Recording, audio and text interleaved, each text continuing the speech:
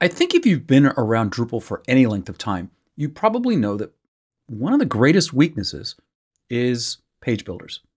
Well, the Drupal community recognizes this, so at least a couple of the pitches at DrupalCon Pittsburgh were all about Layout Builder and getting a better experience for content editors, maybe even using Gutenberg.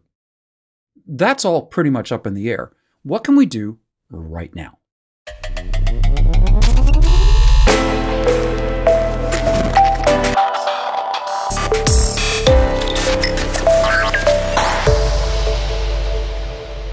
Hi, my name's Rod Martin. This is OS Tips from OS Training, and we're embarking on kind of a mini-series.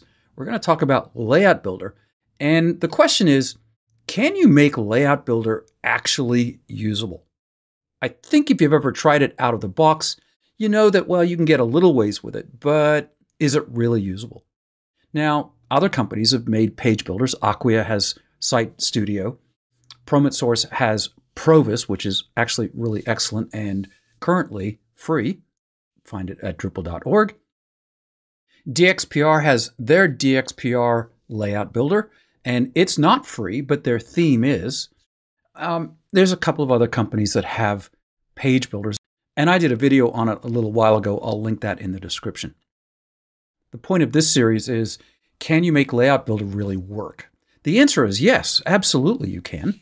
Let's take a quick peek at what we're going to do over the next few weeks here. I'm here at Drupal.org/docs8core modules layout builder. Just Google it and it'll come right up. There's a good overview of Layout Builder here, but the thing I want to talk about is additional modules. So the additional modules, when I first started teaching Layout Builder, there were few and far between here. Now there are a lot. Not all of them work very well. It's still a pretty new concept. So over the next few weeks, I'm going to be telling you which ones are my favorite.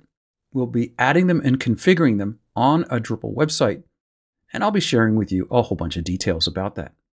We do have a course over at OS Training. If you're interested in taking the full-blown training on this, it should be released by the time you watch this video, and it will take you step by step, tutorial by tutorial, on how to get Layout Builder set up for yourself.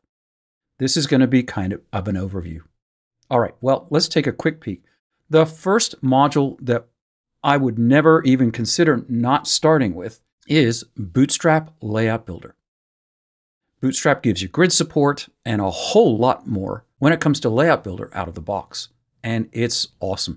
Like I said, first module you should install. So let's go install it and configure it real quickly.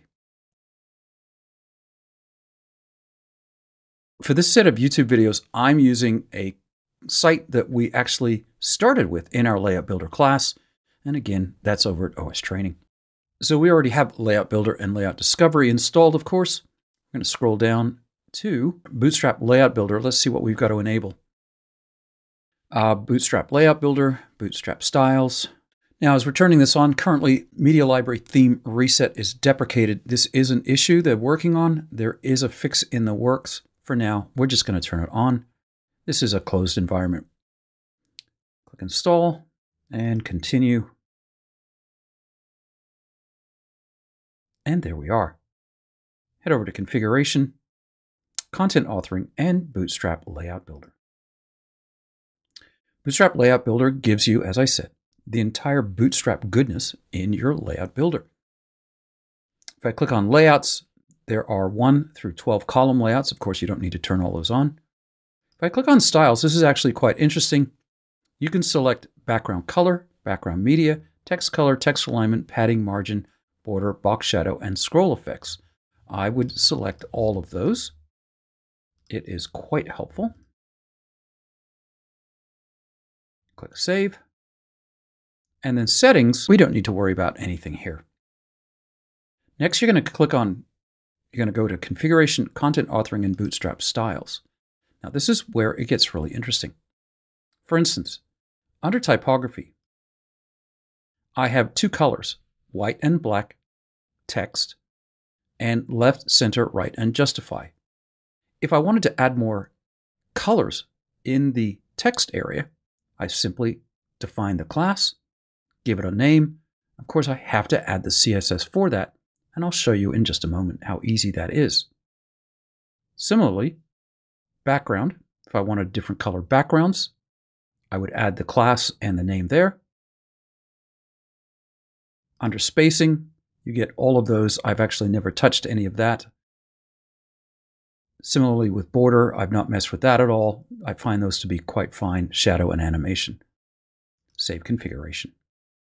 All right, let's go and manage a layout. I'm going to go to Structure, Content Types, News, and Manage Display. And obviously I've not turned it on yet, so I'm going to say Use Layout Builder and click Save. Manage Layout. And this should seem pretty familiar to you if you've ever used Layout Builder at all. All of the fields are now in one section. But if I click Add Section, and I scroll down just a bit, we're going to get rid of these in an upcoming video. But if I click on Bootstrap 1 Call, now I have boxed, full, edge to edge, gutters, no gutters, all of the background, color, image, or even a YouTube video. Typography, you get the idea. All of those settings we just looked at are available here. This is unbelievable and super cool. So I'm going to make this edge to edge and no gutter and add section. Now this of course depends on whether your content type is a full width content type or not. And I'll share that with you in just a moment. Just for kicks, I'm going to add the hero image up to that area up there. And that's all I'm going to do for now. Let's just click Save Layout, go to Content, and take a look at a news item. Now, as you can see, that isn't edge to edge with no gutters.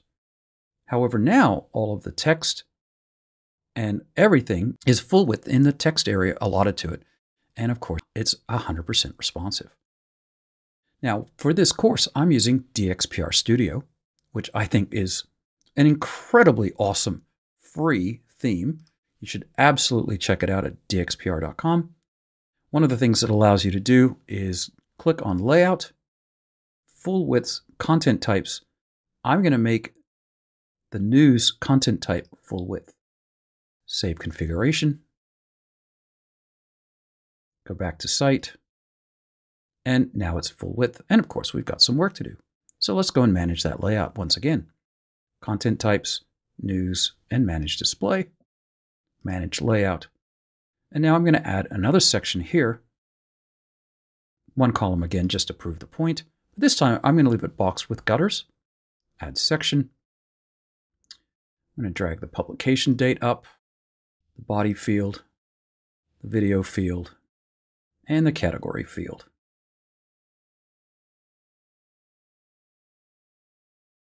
And now when I click Save and back to Site, well, now that's a little bit more readable.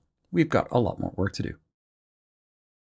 In an upcoming video, I'm going to talk about Layout Builder blocks, and that's going to give us a ton of options here with our blocks as well. So the first module I always install is Bootstrap Layout Builder, and then configure it. I did promise to show you how that CSS might work. On this site, I'm using Acid Injector. Now, don't yell at me for using Acid Injector. I happen to think it's pretty cool, and it's great to play around with CSS until you get it into your theme. But here are some of those colors that I was mentioning. Here's a dark blue color. There's the background and the color blue for the content when the background is dark blue. Here are the text ones, black text, white text. Here's a blue text. This will give you the blue in the tooltip, and this will give you all of the blue text for your various elements. So as I said, the very first module I install to help Layout Builder is Bootstrap Layout Builder. And as we'll see in upcoming videos, you can hide all of those other columns you don't want, you can put restrictions on it, and more. And I hope this has been helpful. Yes, you can use Layout Builder quite effectively in Drupal 10. It just takes a little bit of work. Again, if you are interested in seeing the whole thing all put together, you can head over to OS Training and sign up for the Layout Builder class. Well, thanks for watching today.